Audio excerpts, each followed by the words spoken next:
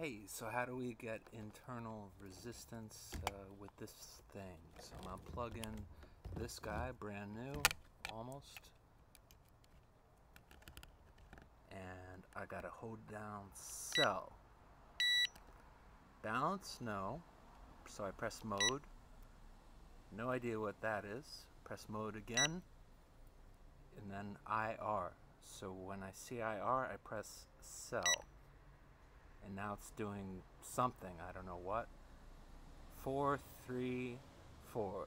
So those I think are good measurements, and this thing tends to give me higher measurements the older the packs are, so I don't know how perfectly accurate it is, but it gives you a good baseline.